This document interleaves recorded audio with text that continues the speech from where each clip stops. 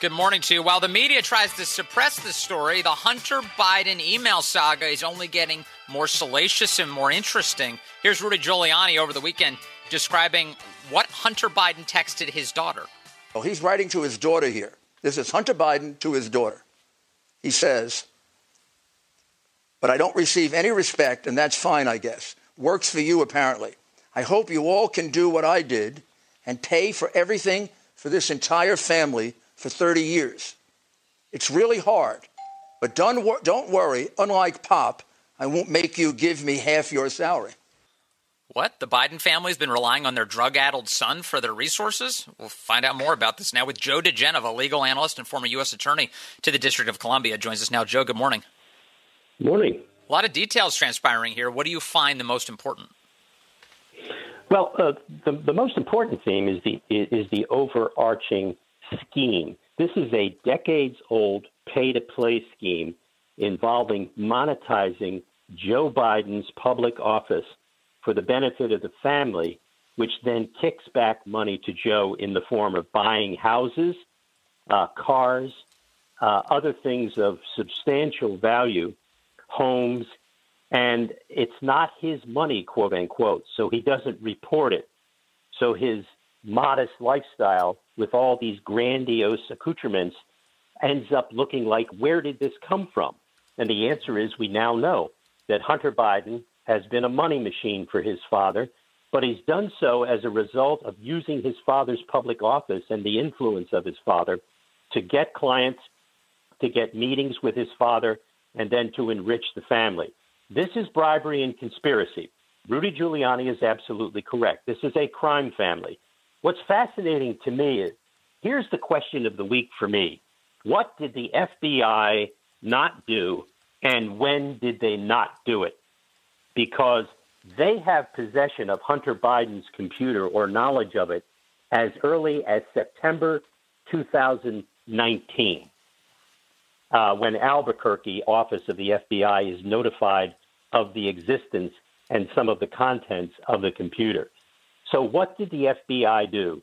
We know that Christopher Wray was the FBI director starting on August 2nd, 2017. What did Christopher Wray do?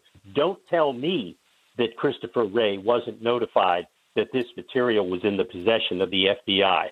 This is an amazing story. The one thing that puzzles me more than anything else is why the New York Post has not sued Twitter. It's a great case. I'd love to have it in my bank of cases. You know, all of this, Joe, is just so disheartening and so maddening because I think we all know that what happened here. I think we know that the FBI sat on this in order to cover for Joe Biden. I think we all know that should anything come of this, if Trump wins and anything comes of this and there is some kind of an investigation, no one will know anything. Those who may have been involved were all low-level employees. They're going to retire right away so that nothing happens to them. Heads will never roll. And there'll be I don't know if there'll ever be any kind of investigation into Joe Biden himself. But if Joe Biden doesn't win, this dies. We're done. This was held long enough. They sat on the ball long enough to be able to stall it from ever seeing the light of day. They hoped it was never going to see the light of day. It came out, but they've successfully squashed it long enough. This is a non-story as far as the election goes. Am I right? It could be. I'm not sure. It depends on what some of the other revelations will be over the next couple of weeks. But there's definitely this story was buried by the FBI. Make no mistake about it. Somebody in the Department of Justice as well at the time knew about this. Remember, Bill Barr doesn't become Attorney General until February of 2019. And this stuff is percolating a few months after that. Was this information kept from Bill Barr? It's fascinating. It's just really fascinating. But the problem is you can't make a story big when the mainstream media refuses to cover it. Right. And so, therefore, the election becomes more important than anything else so that the investigation of this can continue when President Trump wins his second term. Can you take us into the existence of this grand jury subpoena by the U.S. Attorney's Office in the District of Delaware for this hard drive? What does that mean to you that they obtained this information through a grand jury subpoena? Well, what happens is the owner of the computer shop goes to the FBI, right, tells them about it. and then he gets a grand jury subpoena and gives them copies of the hard drive. There are 4 copies of the hard drive, 2 of which the owner of the repair shop keeps. The FBI and the U.S. Attorney's Office in Delaware get at least one of the other copies. So the question becomes, what did the FBI in Delaware and the U.S. Attorney in Delaware do with the information? At this point, we certainly know there were no indictments. We do not know if there was a grand jury appearance, although we have been told that the shop owner did appear before a grand jury. But we have, that's as far as it goes. Who in Washington was informed of the existence? You know that the FBI, right, which is highly potty trained about things like this, told the headquarters in Washington, D.C., and nobody's going to tell me that Christopher Wray didn't know about it. So there's a chain of command, and if this was turned over, which it was, and it was subpoenaed, that means that the government had lawful possession of this computer hard drive. Now let's find out, what did they do with it?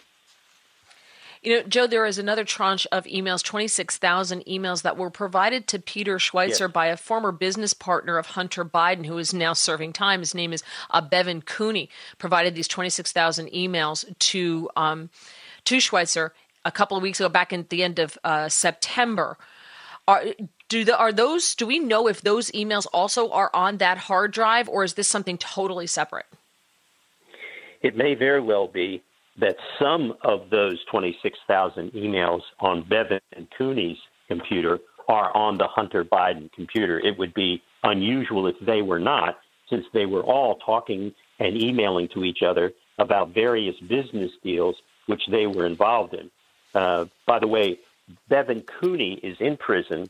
Devin Archer has just had his conviction reinstated by the Second Circuit Court of Appeals. He's about to be sentenced. That was Hunter Biden's partner, Devin Archer. So there's more to come, but it's all going to play out over a longer period of time. Certainly, most of this will not be known before the election. But yes, I'm quite sure that the Bevan Cooney emails contain some of the Hunter Biden 40,000 emails. Okay.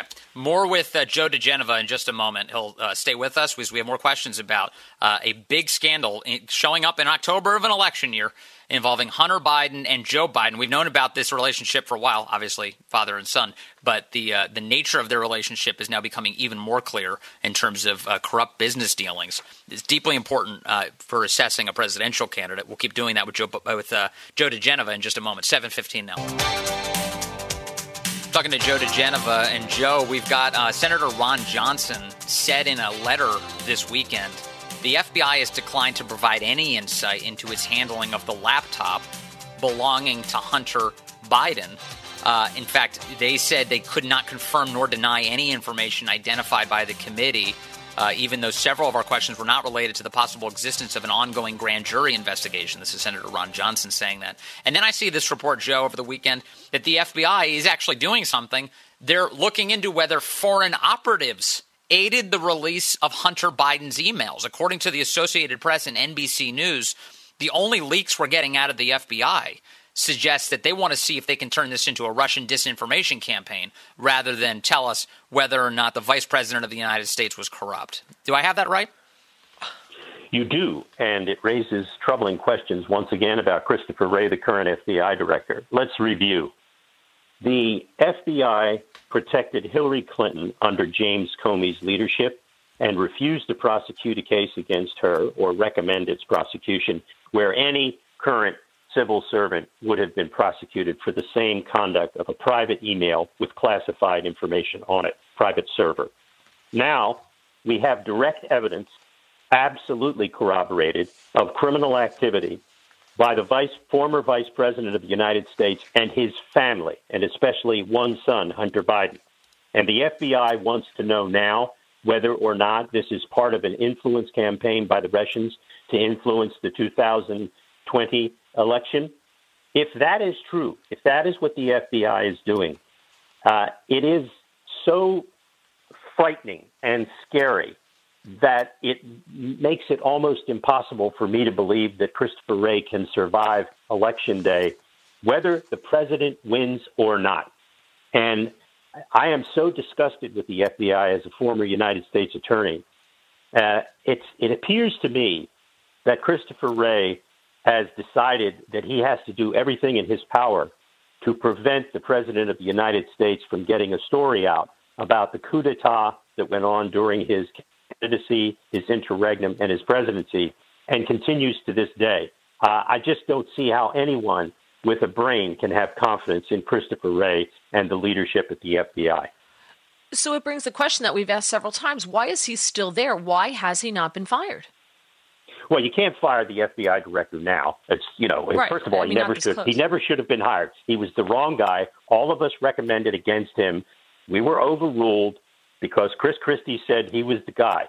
Anybody who knew Christopher Wray, had ever had business dealings with him, knew that he was gutless, that he was a climber, that he was a careerist, that he was an institutionalist. He could care less about the FBI. What he cares about is finishing his term and going on boards of directors. He is the worst type of person to have put in charge of the FBI, but he sits there. The president can't fire him now, and he couldn't during the campaign. So why does a guy like Chris Christie recommend Christopher Wray? Take us behind the scenes here, because I think a lot of people are wondering about the president's hiring decisions, how they're influenced, and the constellation of people around him that often offer these recommendations. What are their goals? Well, let's remember who Chris Christie is. He was the former governor of New Jersey. And when he was investigated for Bridgegate, you will recall Bridgegate, where they shut down the bridges between New Jersey and New York. Yep. Guess who Chris Christie's lawyer was? Chris Wray. He defended him throughout that. And he took possession of Chris Christie's telephone and never surrendered that telephone to an investigation by the New Jersey State Senate. He was rewarded for his loyalty to Chris Christie. That's all fine. By the way, there's nothing, that's political loyalty. You want to help somebody who helped you, fine. But he is an incompetent. People have to understand that Christopher Wray is an empty suit. And if you were to quietly take a poll, an anonymous poll inside the FBI, they would all wish him gone. But this is a political payback by Chris Christie. And the president, he relies on Chris Christie, former governor, friend. And, everybody says, hey, Wray's the guy. What does the president know? He's not a Washingtonian. He doesn't know anything about this place. He just listened to the wrong people. Happens every day. Yeah, there's also some talk about Joe Biden's son-in-law, who is a doctor, Dr. Howard Krein, married to Biden's daughter, Ashley. He is currently advising the Biden campaign on coronavirus issues, but he's the chief medical officer at a firm called Startup Health, which is now taking on, investing in coronavirus cures and treatments and things like that. And they also are involved with 2 China-based corporations in 2018. So this goes back to 2012, actually, with Howard Krein and Startup Health and Chinese corporations. So it just seems to me as if it goes past Hunter Biden in the Biden family. This is something that should be looked at as just a couple months ago. Listen, the entire Biden family has benefited from Joe Biden's vice presidential position. His brother got housing contracts in Iraq, multi-billion-dollar housing contracts. He got set up with a company. He doesn't know anything about construction or housing. Those things are still being built today in Iraq. The entire family has been part of this scheme. And because of Hunter Biden's relationship with the Chinese, that if the Biden family is going to get involved in something, there's going to be some chop suey involved. And that's exactly what it's become. It's become a Chinese parlor game for the Biden family involving chop suey. As you're describing this sounds like the plot of Arrested Development. You know that show, Arrested Development? Yes. They literally built corrupt housing developments in Iraq in that show. And I keep thinking, is the Biden family Arrested Development? Are you familiar with that show? Yes, and they are, in fact. They may very well be the basis of Arrested Development. The Biden family's grifterism, their pure grifterism, is well known in Delaware. It's just now becoming known to the American people. Yeah. Is Joe Biden George Bluth? We need to get to the bottom of this. Thank you. Joe DiGenova, thanks for leading us down that road. I appreciate it, as always. All right, 724 on WMAL.